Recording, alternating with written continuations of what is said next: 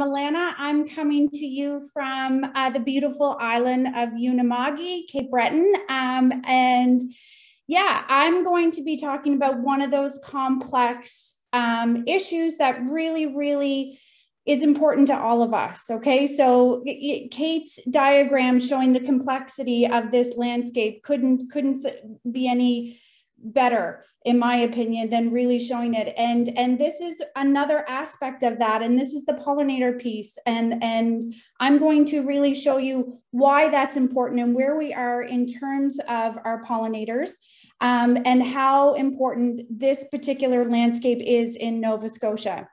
As Jeremy said, and as Kate said, so just to really drive this point home, we are showing a lot of signs of degradation in our landscapes, no question about it.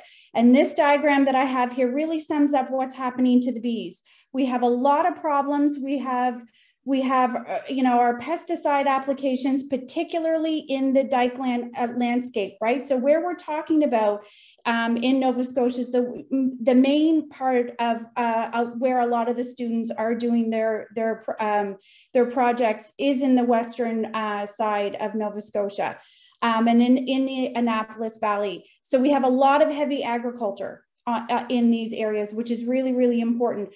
As Jeremy said, we're starting to see the urbanization, the development that's happening all at the same time. So, and with climate change, we're seeing these changes with our bee communities. And I like to point out to people, because a lot of people don't really understand, in Canada, we have close to 900 different wild species that are important for our pollination of not only our agricultural crops, our beautiful floral diversity that we have all over Nova Scotia. And this area, this region is no different. So these pollinators are extremely important. And in Nova Scotia, out of those 900, we have 250 species. The majority of them actually nest in the ground. And they don't nest very far down from the surface of the ground. They're usually about 20 centimeters from the top. So very close to the top in the plant species that they actually pollinate. We have a lot of species that are actually nesting in dykelands, in shrub habitat and in shrub vegetation. In our cavity nesters, and then the deadwood that we see, that we run over, that we jog over when we're on these dykelands. We have a lot of bumblebee colonies, and I'm going to talk about one in particular that's really important in this research. But I find it's very important to make sure that people really understand the complexity of why this is so important.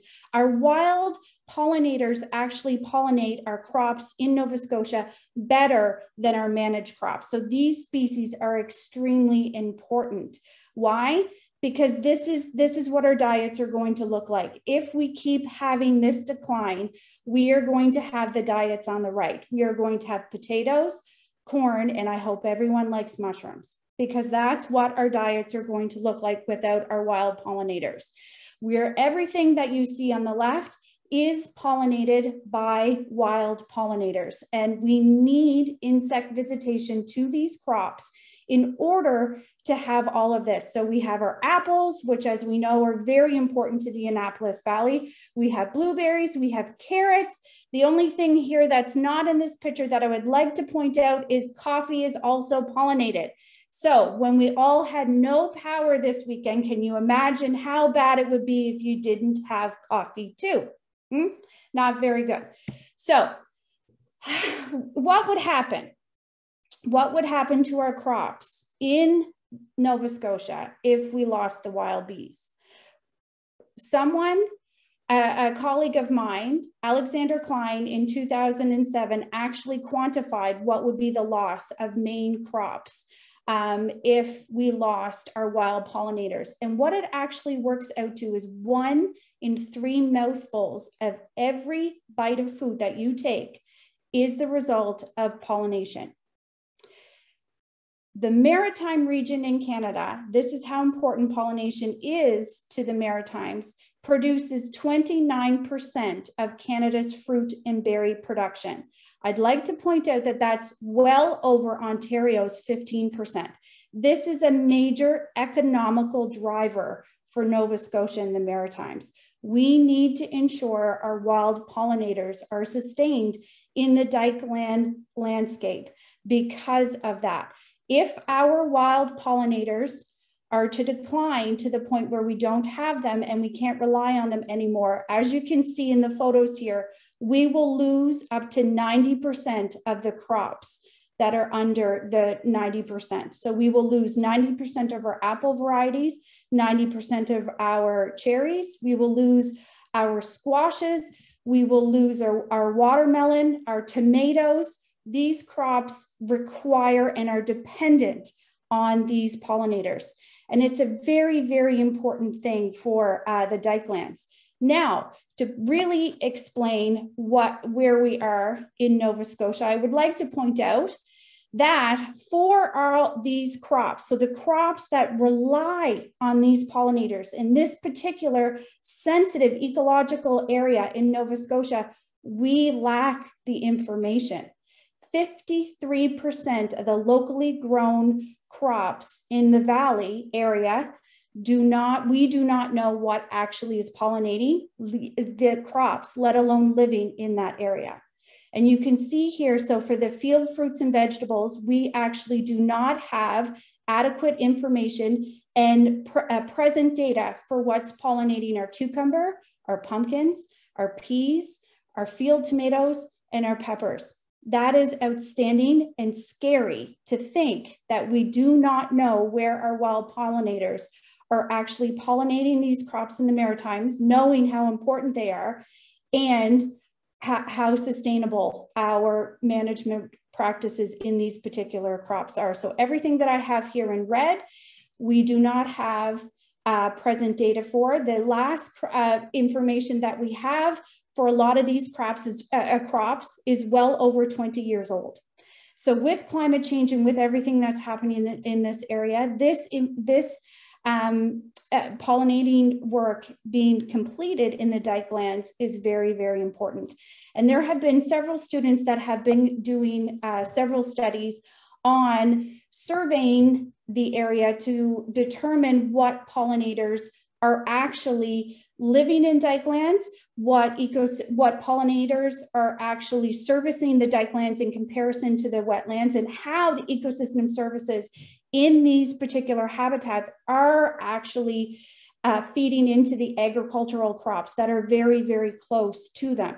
And I would like to point out something about wild pollinators that not a lot of people really realize. We're talking about very, very small areas. A wild bee species cannot fly any more than 2 kilometers. And that's really if it's a great day, if there's no wind, the conditions are great, and a bumblebee will only fly, again, in very optimal conditions, 2 to 3 kilometers at max. So all the agricultural habitat in the dykeland landscape that is actually really close to these important habitats will be feeding into those agricultural crops. I want to show you before I hand it over to Danika that the graduate student and the honor student that have been working on the pollination aspect of the dykeland landscape actually have found 76 species. So 30% of Nova Scotia's fauna, the 250, have been living in these habitats. That is an outstanding number that are being found there. 2 things of importance that I want to point out to you, 3 actually. This is Lasioglossum taylori down here. This is a new record for Nova Scotia. It has never been recorded before, and it was recorded in a marsh habitat, in a salt marsh habitat, which is really, really neat. This is the most common species that is found in a dykeland landscape. It's Halictus ligatus, and this bumblebee species here is actually a species of concern for Kosiwik. So we are finding very rare and very specialized species that are living in these important habitats. And I also have a little photo here on the right. This is the little nest of Lasioglossum taylori. So it's a very, very small nest, and a lot of people actually confuse it with an anthill. So every time, if someone is walking on the dykeland, please pay attention to where you're walking and really look to see who is actually sticking their head out of this little hole. And I can guarantee you it's probably a little species. So I would like to end by acknowledging the students that really worked hard in doing the surveying on the dykeland habitat and in the salt marshes. Terrell, Evan, and Houston have incredible skill. Identifying bees is not easy, and learning 76 new species in 2 years is a lot of work. And I would really like to thank them for everything that they've done. So over to you, Danika. Thanks, Alana.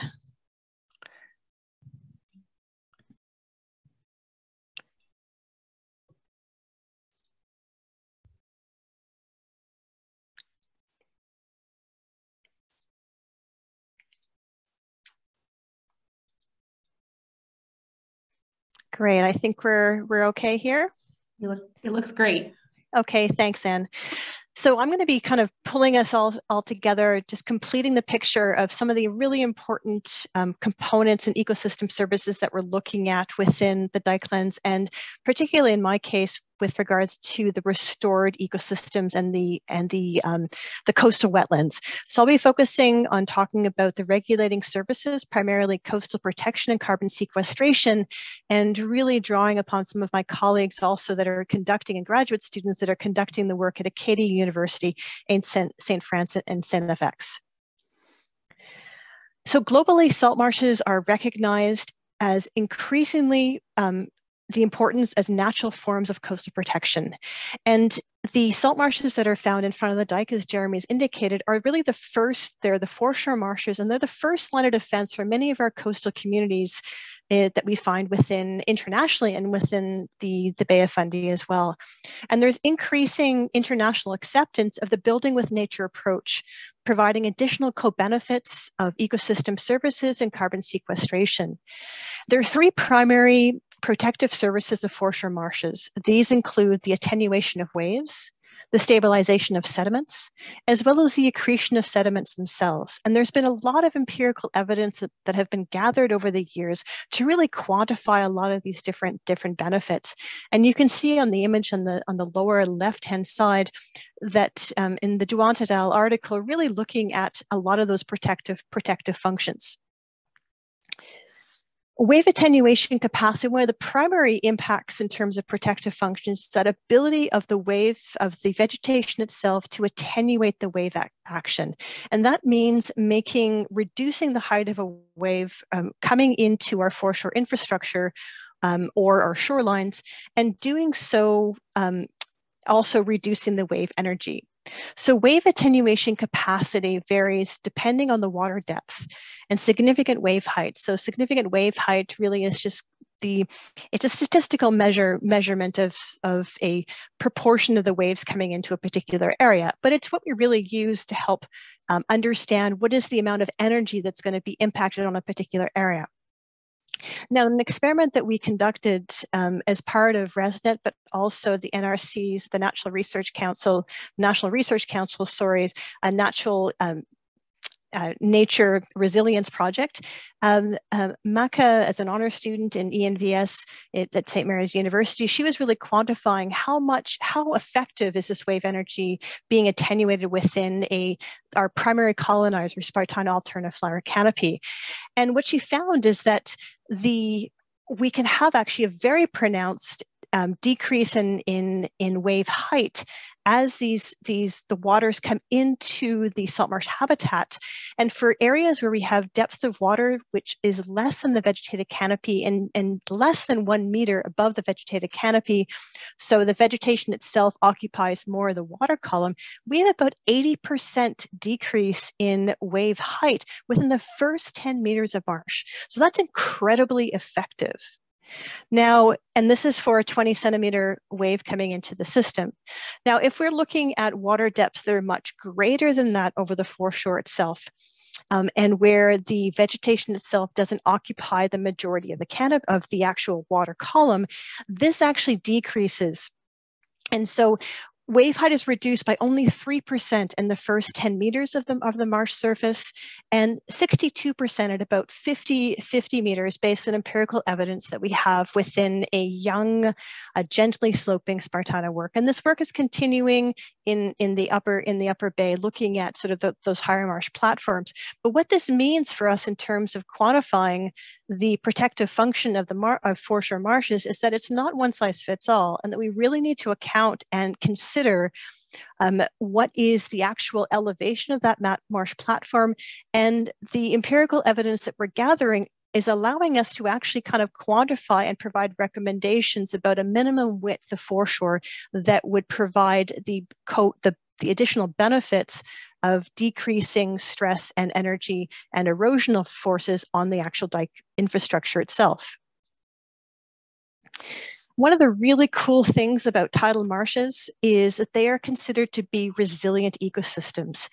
And this is primarily due to their ability to self-engineer and rise up within the tidal frame as the sea levels actually rise. They're able to do so through plant production, adding root biomass, and also trapping sediments that come in from each tide. A lot of our projects then therefore leverage this self-engineering capacity, and the majority of sites within the Bay of Fundy are fully vegetated within 2 to 5 years post-restoration, as seen in the Belcher Making Room for Wetlands salt marsh site that you see on the far right-hand side. And this capacity to rise up, so self-engineer and rise up within the tidal frame really speaks to that resilience. And one of the additional co-benefits of this process is through carbon sequestration. And we're looking at an image of the Converse Making Room for Wetlands site at the border between New Brunswick and Nova Scotia. And it really sort of demonstrates a variety of the different factors and features that occur through carbon sequestration. So tidal wetlands sequester organic carbon through 2 primary mechanisms. One, photosynthetic organisms such as plants and algae take up CO2 from the atmosphere and convert it to energy through photosynthesis, sequestering carbon primarily into their roots and their tissues, some of which eventually get stored in the soils as non-living biomass or litter. These are referred to as autochthonous sources, as they're generated from within the marsh system itself. But the above and below ground components of the vegetation itself in the coastal wetlands also receive and trap sediments and organic carbon with every tide. And these are referred to as allochthonous sources of carbon. And understanding the relative contribution of autochthonous and allochthonous inputs of organic carbon is important when converting carbon accumulation rates to carbon stocks and potential for carbon credits. The very high suspended sediment concentrations within the Bay of Fundy and the low-lying lands between the dikes mean that in managed realignment sites, such as those that we've already discussed, carbon accumulation occurs really rapidly. Now, this graph shows carbon accumulation rates with volume of new sediment, with volume of new sediment on the y-axis, and on the x-axis, we're looking at a year since restoration. Now, this graph shows carbon accumulation rates over 6 years at a managed realignment site at OLAC. And this was a Ducks Unlimited restoration about almost 10 years ago now. And what they found what Woodlenberg found within their study is that we accumulate carbon at about 5 times faster than mature or natural reference sites. But it's not so straightforward and simple. And we need to start to understand carbon cycling and the protection of organic carbon in salt marshes and the spatial variability in the carbon pool to better, more accurately predict carbon stocks. Arbuscular mycorrhizae fungi, or AMF, attach themselves to the roots of their host plants, uptaking nutrients from the soil and transferring them to their host plants, as you can see in the left-hand diagram. The plant then provides a carbon source. And in fact, plants can allocate about 10 to 30% of their photosynthetic carbon to AMF. On the right-hand side, you are looking at ink-stained slides of the magnified, about 200 magnification of AMF colonized within 3 different routes of tidal wetland plants. Now it's indicated in blue with the high AMF staining, and this is the work of the PhD candidate Kendra Sampson.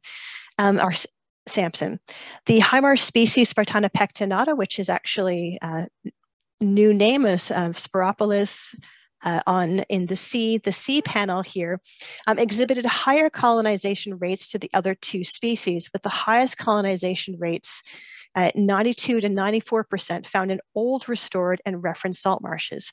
This really allows us to really get a better handle and understanding about where in the spatial distribution of where organic carbon is actually being stored within the marsh system, and the importance of looking at these different microhabitats and the relationship between different vegetation zonation and understanding our carbon stocks.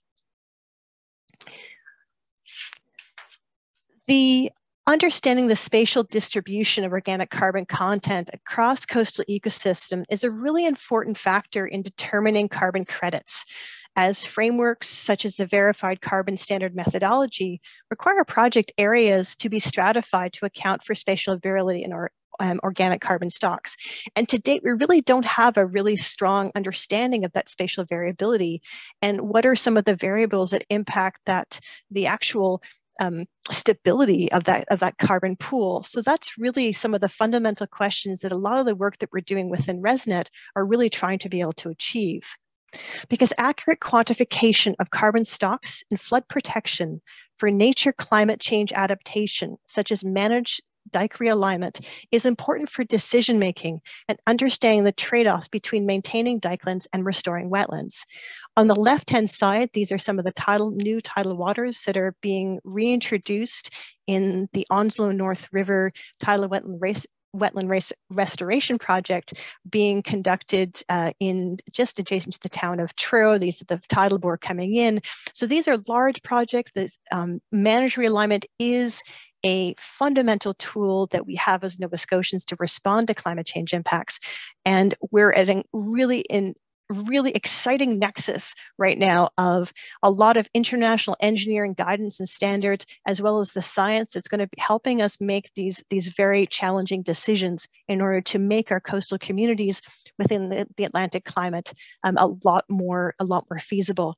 And certainly this work is not without a wide range of students, many supporters, and a variety of different funding environments. So just acknowledge the range and diversity of students that have worked with us, and we're always happy to answer any questions. We do have a lot of information on our Transcoastal Adaptation website that I know that Anne has mentioned, and we're going to wrap it up here and have time for questions. Great. Thank you so much, everybody. So that was fascinating. I'm going to open up the floor to questions. And the way maybe we'll do this is, I see that there are some questions already in the chat. So you can either ask your question to a specific one of our 4 speakers, or throw it out on the floor, and I'll let you all fight over who will answer the question. And so you can also, to all of our guests, you can feel free to take off your mic and ask the question. Just raise your hand and ask the question. Or you can put it in the chat and I can answer it if you're feeling a bit shy or if your microphone isn't working very well. And Brent, I'll start with your question because I see it on here. So Brent Robichaud asks a question, and this is in relation to Alana's work. I guess I never thought about it before, but are all the different types of produce all being grown on are different types of produce being grown on dikelands, and are certain crops more likely to be grown on dikelands versus maybe more inland farms, I think maybe is what the question's asking. And do we know more or less about the pollinators for these dikeland crops, or kind of crops grown in farmlands that aren't right next to dikes, if that makes sense to you, Alana? It does. Great question. The answer is yes, no. We do have an idea of what is being grown on, or what I should say, I'll start with the last part of that. we do have an idea what pollinators are found on the crops from other regions, not necessarily from Nova Scotia, which is why this work is so important. So we have an idea from work from colleagues in British Columbia, what they're finding in cucumber fields. There's work in Ontario, what, my colleagues are finding in field tomatoes, what's pollinating them. So I have an idea of how many solitary ground nesters that we should find, particular species. That will be different because what we find in the West Coast in comparison to the East Coast will obviously be a little bit different. But we can expect similar proportions of cavity nesters versus solitary ground nesters and social ground nesters and bumblebee species as well. The middle part of that are certain crops more likely to be grown in dykelands. We see a lot in this particular region of field fruits and vegetables, which is really, really interesting because that's where the information on our pollinators lacks the most for Nova Scotia is our field fruits and vegetables. So this will, not only provide information on the importance of dykeland pollinators, but also is going to be really tapping into the agricultural side and how farmers can really maintain their land to make sure that they're increasing their pollinators and maintaining the pollinators that they have. And the first part of that was, I forget the first part. Oh, hold on, I'll just go to the chart. Our different types of produce being grown on the dykeland. Again, we have a lot of the field fruits and vegetables, not necessarily the orchards really, really close. They tend to be a little bit further away. And as I pointed out, with the wild bee species that we find or we have in this area, we're talking very small areas, 1 to 2 kilometers. So they really, it's whatever is adjacent to the dykelands that will be feeding into agricultural fields or feeding into orchard habitat.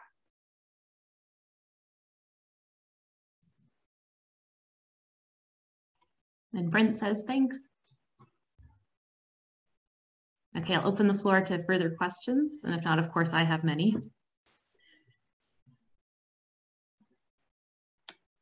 As people think, I will go ahead. So Danika, this is a question for you. How are you measuring wave height? What kind of instrumentation are you using to measure? And I guess it wasn't wave height as much as the force. So wave height, what we do is we use, we put a series of instruments that are wave sensors in a transect. And what you have is it's basically a standardized methodology where you have 5 wave sensors called RBR sensors that are established from in a shore perpendicular transect. One is on the unvegetated mudflat, and then you have the next one at the actual edge of vegetation and moving inward. And the measurements are made relative in order to normalize against different wave heights coming into the system. All the data are normalized against that RBR1, that initial station, so that you then are able to have a normalized comparator to look at how that initial wave height is reduced and the energy is dissipated as we actually move further into the actual system itself.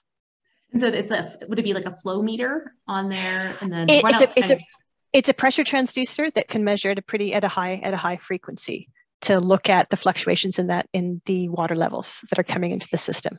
And my follow-up question to those is, have you lost any of these, I'm assuming very expensive units in the crazy tides? I don't know how you guys do research in salt marshes. That's a great question. So fortunately, we lost one camera, because we also have video cameras to kind of record. We have not lost the instrument, although we did have a period of significant stress when we found out from the manufacturer that they shouldn't be exposed to air with significant freezing temperatures. So and since our instruments were exposed to the air during some of those sub-zero, very cold temperatures in December, there was potential for damage. Thankfully, they're all going to calibration. They're all fine, but yeah, it's also why we can't measure in winter, getting taken out by an ice block, and also exposed during the low tide. Yeah, the safety concerns. Oh, I'll stop talking and instead read the questions that people are putting forward. But if we have time, I want to hear more about the insanity of the field work. So I have a question from Brent. Can someone touch on how the farmers see these efforts? And if a dike land is converted to salt marsh, I assume this may require a loss of agricultural land, although maybe this is not the case. No, Danika, if you want to kind of chime in here, talk about Brandon's work, it seems like a good fit. Yeah, absolutely. Both Brandon's work and also the case study that we're looking at Belcher. So certainly there is mixed reviews in terms of how managed realignment, dike realignment is actually perceived.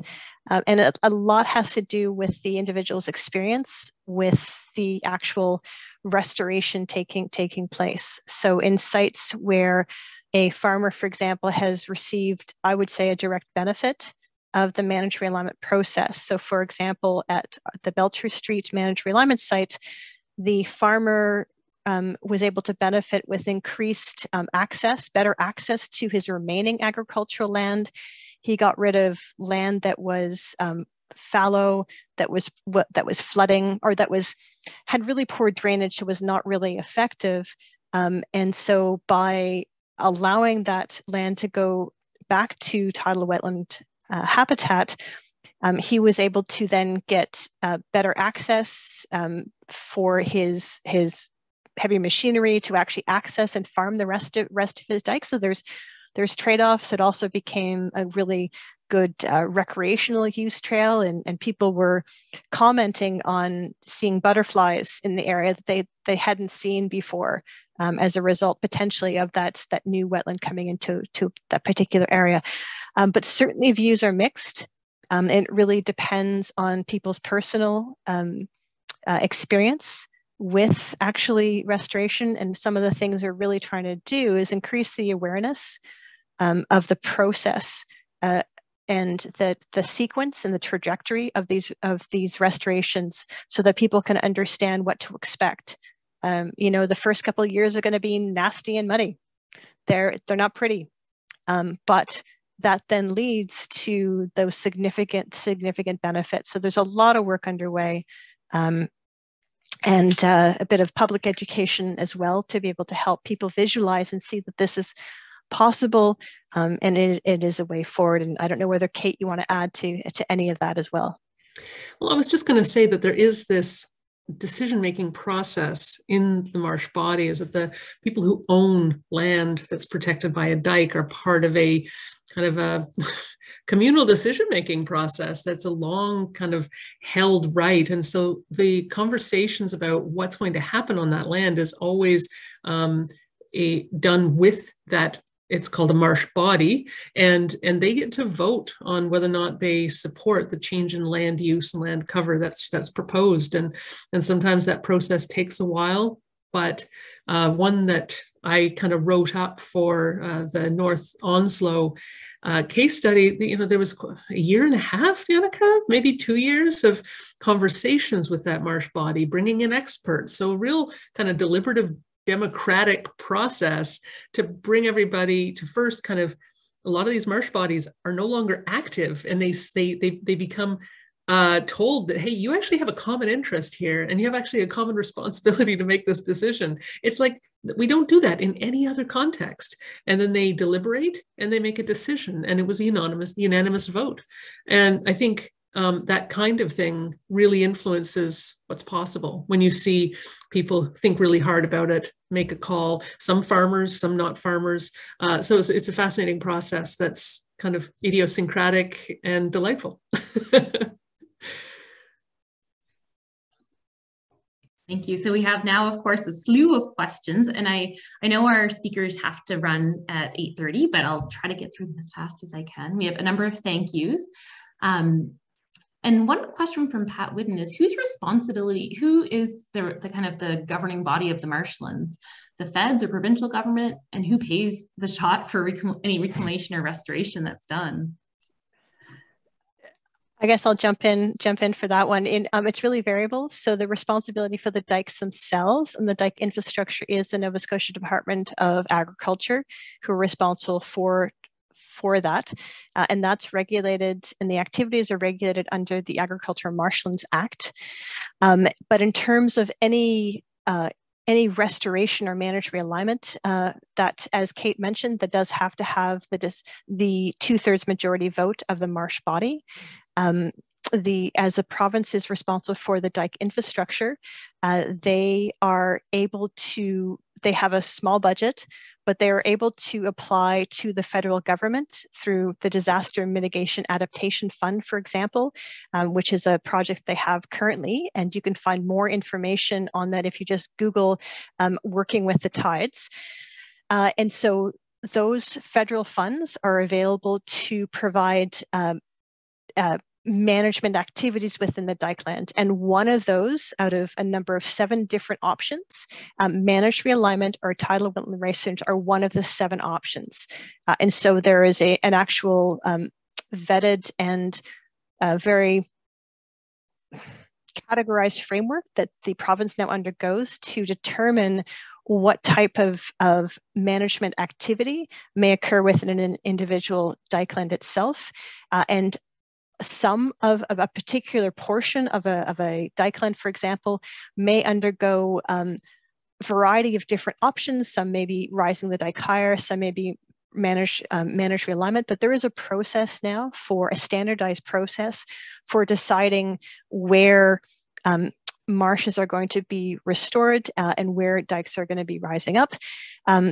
In terms of funding for these types of activities, as I mentioned, the federal government, so our projects, Making Room for Wetlands, are funded by the Coastal Restoration Fund, the Department of Fisheries and Oceans. There are also compensation funds. So if there are landowners that do wish to sell or their land to be restored to tidal wetland, they can connect with the Department of Agriculture about those particular activities. But once again, that is a collective decision that is made within a group of landowners that are within the marsh body itself. So it's very complicated. It is. Wow, that is. And so I have one question that I hope you don't mind squishing in. Carol Madge says, first off, thank you so much for the presentation. I'm wondering if there's a potential for farmers who willingly give up their farmland to be restored to wetland to be compensated through these carbon credits, through the increase in carbon sequestration. That's an excellent question. And at present, there is not a direct carbon market to be able to be gained through that. And it's only right now through habitat compensation credits. However, this is something that's being discussed at the national scale. And there are efforts underway to have a carbon market, so both in the federal level and in the provincial level. But at the present time, there is no standardized accounting mechanism for tidal wetland restoration in Canada to be counted towards these different credits. And that has to do with our national inventory and the carbon accounting framework. But that is certainly something that is being discussed, and frameworks are being developed at the national scale. And something I would think that your work will speak to and help inform. Definitely, and that's one of the things that we're trying to do, is provide empirical data to help support those calculations. And using regionally specific and relevant calculations to inform the carbon markets.